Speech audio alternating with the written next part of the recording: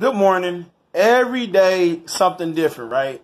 Shelter in place is probably around, I don't know how many states right now. But I'm here today to keep things light because the class is pretty much done. 8.7 is really 8.3. And it should, that last lecture should have said 8.3 and 8.7. So if you're in my 020 class, the class is pretty much done.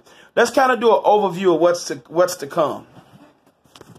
So Math 020 in a nutshell is this right here. First, in chapter 1, we cover natural numbers and all their operations, right? Add, subtract, multiply. We did order of operations. Then we covered chapter 2, which is the signs of the integers, all the negative numbers, all the negative side. Then chapter 3, we solved equations for x, and we did expressions, and we did distributive property. And we did those properties too in chapter 1. In chapter 4, we did fractions, all operational fractions, add, subtract, multiply, divide, mixed numbers, fractions, all of that. We did word problems on that, order of operations on that as well. Chapter 5 was decimals. We did all the operations on that, add, subtract, multiply, and divide decimals, word problems with decimals, and order of operations with decimals. Solving equations for x with the decimals. Chapter 6. We had ratios and rates and better by. We talked about that. We had word problems with that.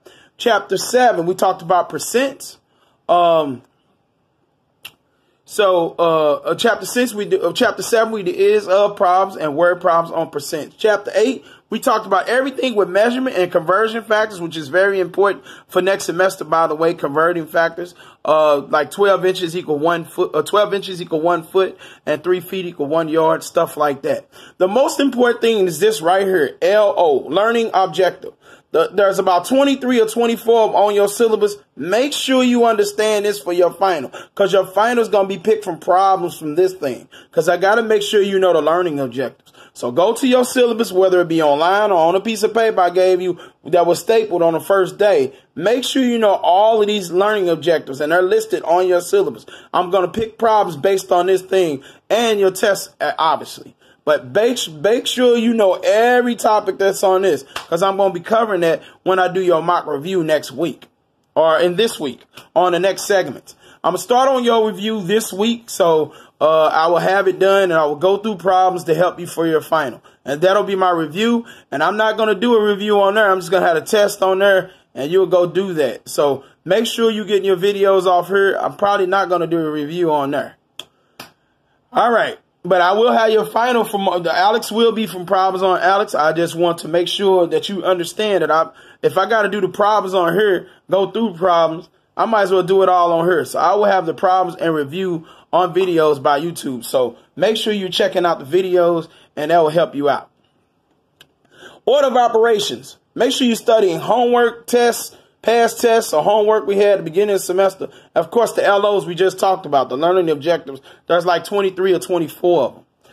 Order of operations. Make sure you know order of operations for chapters 1 through 5 right there. All the order of operations on all that stuff. Make sure you know how to solve equations for chapters 1 through 5, natural numbers, whole numbers, integers, decimals, fractions. Make sure you know how to solve equations, whether you're given all this. Remember, you got to multiply each term by the lowest common denominator. Expect more challenging problems on your finals, especially since you get to use a calculator. I'm not going to be there to watch you, right? So you get to use a calculator, I guess. Make sure you know how to do the problem with or without the calculator, because when you take the class next semester, they're going to want to know, do you know how to do LCD, lowest common denominator, without the calculator? Make sure you know how to do that piece at least without the calculator. All right, so that's your overview of what your final is going to be. This right here, make sure you understand all of this. If you don't, make sure you go over all the videos and all your notes that you had throughout the semester.